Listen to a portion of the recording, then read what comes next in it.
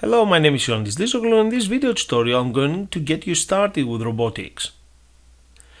For this project we're going to be using an LED. Now on the LED we have two pins. The longest pin is the positive and the shortest pin is the negative. Also we are going to use a buzzer tone alarm. So piezoelectronic buzzer tone alarm, DC 324 volts for physics, circuits, continuous sound. We're also going to use a breadboard, jumper wires, an Arduino IDE, integrated development environment, a Visual Studio, C#, .NET framework to control our Arduino through Windows 11. Now, here's the Arduino in more detail, and as we go through, I'm going to explain the components we're going to be using. For this video tutorial, I'm going to be using the pin 13 and the pin 12. Also, we're going to be using the ground, which is here, G and D. Okay, let's minimize this.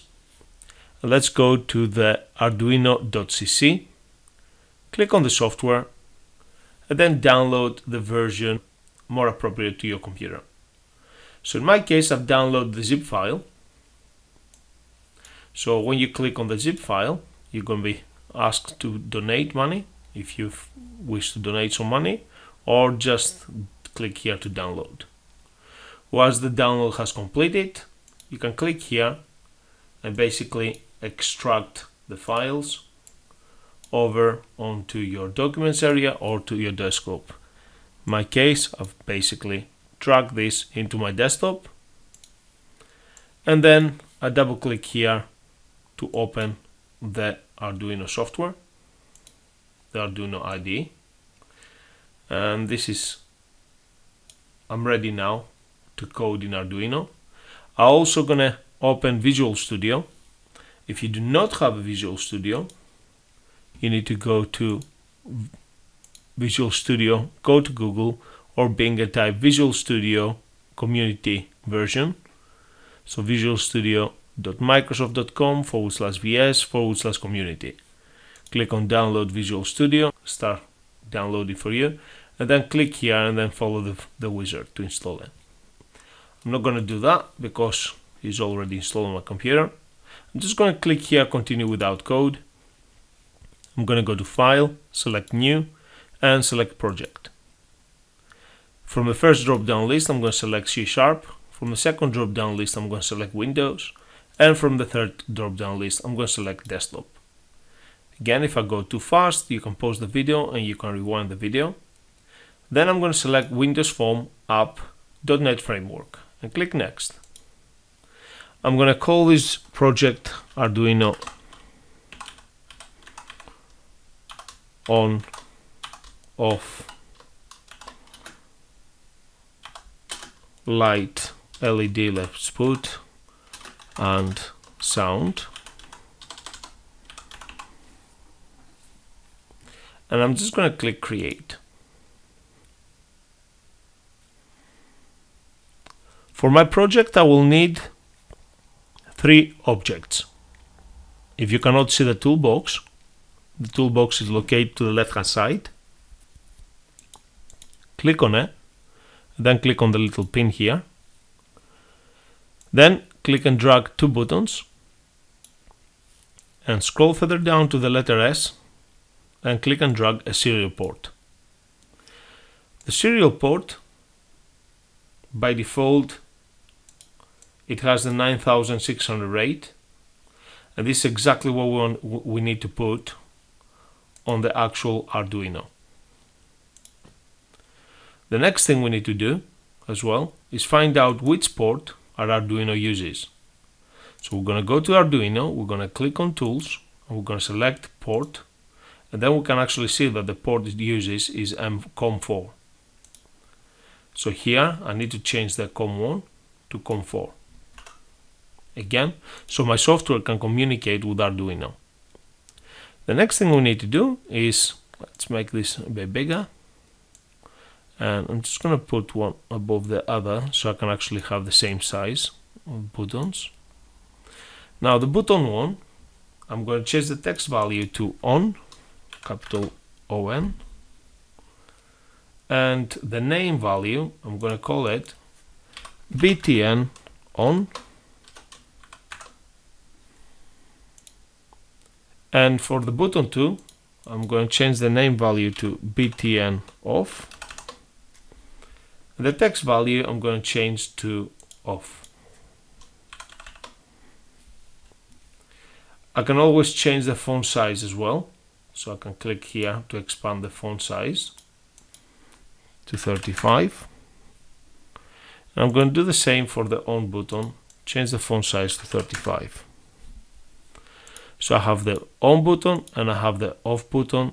Now I'm going to double click on the on button and I'm going to type add the following code. So I'm going to call the serial port, so serial port 1 dot write, and then I'm going to put in brackets and double quotes, I'm going to put the letter A and semicolon to my statement. What I also need to do on the initialize component, below the initialize component, I need to make sure that my serial port is open. So serial port 1 dot open, open close parenthesis, semicolon to your statement. I'm going to copy this line of code here. I'm going to go to the design view, double click on the off button, and I'm just going to change the value here to B. So when somebody clicks on the on button, we're going to send to Arduino the letter A. When somebody clicks on the off button, we're going to send to Arduino the letter B. When we send the letter A, something will happen. When we send the letter B, something will happen. And in order for something to happen, we need to actually declare this into the Arduino IDE. To do this, I need to create few variables. So I'm going to create a string variable called my data. Also, let's put semicolon to my statement. Also, I'm going to create a char variable. I'm just going to call it L for letter, semicolon to my statement. I'm going to create two integers variables. The first one is going to be the frequency, and the second integer will be the milliseconds, the duration of the sound. So this will be the frequency of the sound. This will be the duration of the sound. Now I have created my variables. I'm going to go to void setup, and I'm going to make sure, first of all, that my serial dot begin, and in bracket, in parentheses, I'm going to put 9600 semicolon to my statement. The next thing I need to do is make sure that the pin mode 13 is open. I'm going to put here output, close parenthesis, semicolon to end my statement, and I'm going to right click here, copy that. I want to also open the pin 12. Now my pin 12 will play the sound. So I finished with my setup. I'm going to go now to the loop, and within my loop, first of all, I'm going to create an if statement. The first thing I need to do is check if the serial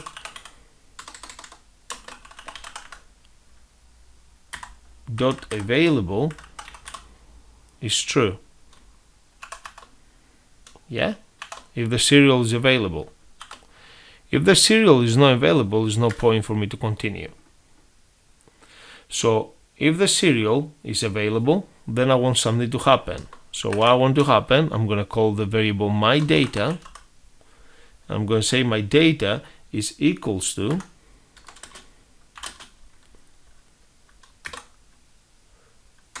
serial dot read string. This is the information that I'm going to receive from the C# project. Then I'm going to make sure that the variable L is equals to my data dot char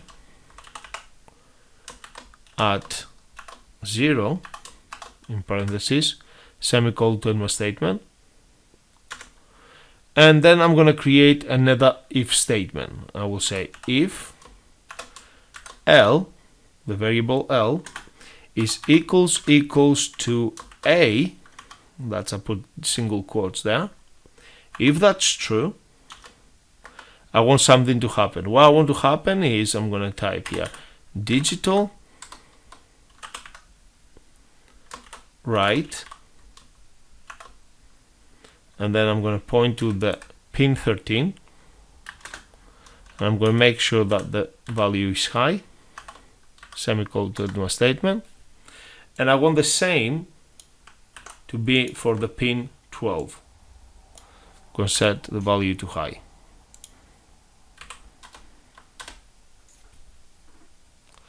I'm also going to specify the variable for the frequency, so I'm going to say fr is equals to, let's say, 500, and then the milliseconds, the time that the sound will play, I'm just going to add 2000 milliseconds, which is 2 seconds. In fact, let's make it 5000 milliseconds to make it 5 seconds. Okay. Then I want to play a tone, and the tone will come from the pin 12. The frequency will be the value of the frequency, and the time will be the time I have specified on the variable in milliseconds. Now what I could do, I could scrap these two and basically just put the numbers here. The frequency, which is 500, and the milliseconds here. But for future reference, I want you to get used to developing variables, so it's easier for us to actually pass data from the C# in the future into Arduino. Okay, I've done this now. I'm going to copy now this if statement. I'm going to copy that. I'm going to press the enter key, and I'm going to type else, press spacebar, and Control V to paste. Let's remove the extra space there. Else if the letter is B, as you can see here, I've got A. If it's on, it's going to send the value of A. If it's off, it's going to send the value of B. So if it's B, I want this to be low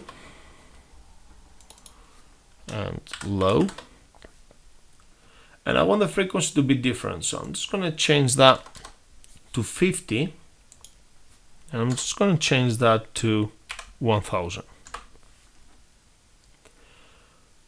Okay, so I've done now with my Arduino. I'm going to click save, and I'm going to call this on off sound and LED. I'm going to click save, and then I'm going to click here on this option here to basically pass the values, okay, the data into my Arduino. Let's turn the light off here.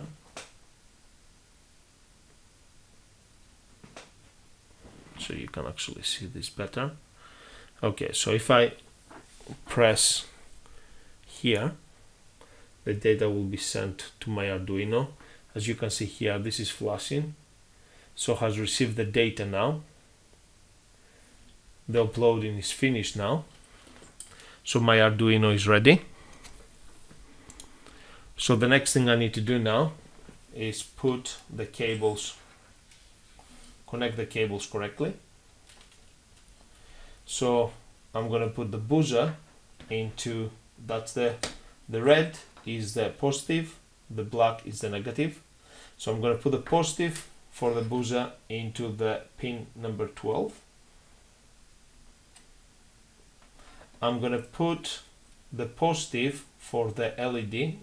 The positive is the red, the negative is the black. on pin 13, and I'm going to put the white wire here. I'm going to put this on the ground, and because I have 2 ground wires there, in fact I've got 3, and they will not fit on my single ground. This is why I have to use the breadboard now. So I'm going to put the ground here on the first row. So this row here, it doesn't really matter where I'm going to put the pin.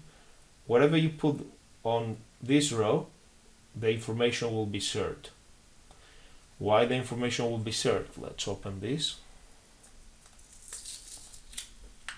Because we have the same metal bar is going across. If I don't want the information to be shared, I'm going to put the first pin on the first row, the second pin on the second row, if I don't want the information to be shared. So because I want the information to be shared, I'm going to put this here. I'm also going to put the ground here on the first row, and here I have one more ground.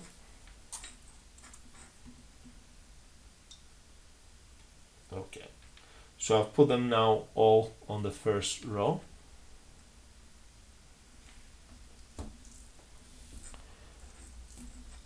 This is my LED and this is my buzzer.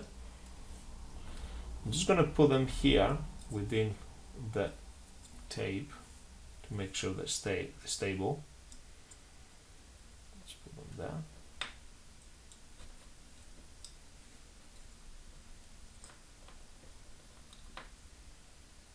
Okay. So now, if I run the software, press start. So that's my software. If I press the on button, the light is turned on and the sound also is activated. Now the sound stopped because I specified that the sound will only play for 5 seconds. If I click now on the off button,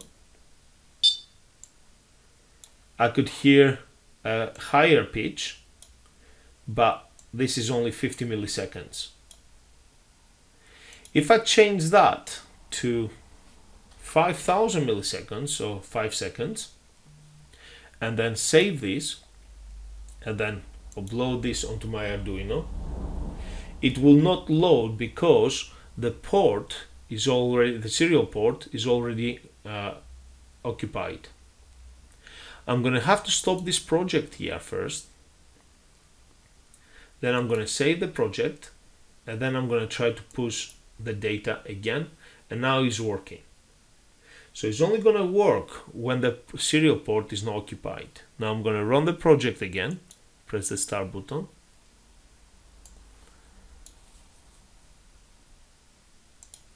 Now if I press the on button, the light is turned on and the sound will play for 5 seconds. And if I press now the off button, the light will turn off and the sound will play for 5 seconds.